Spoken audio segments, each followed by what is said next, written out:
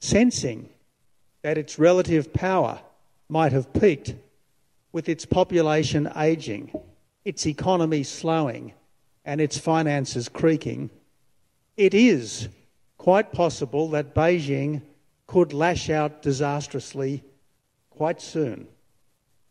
Our challenge is to try to ensure that the unthinkable remains unlikely and that the possible does not become the probable.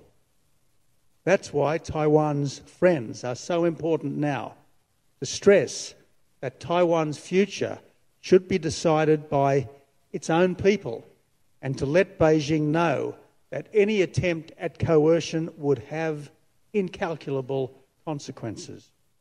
Its weaponised trade, especially against Australia, with our barley, wine and coal exports all stopped on spurious grounds, and its embassy has published 14 demands, essentially that we become a tributary state that no self-respecting country could accept.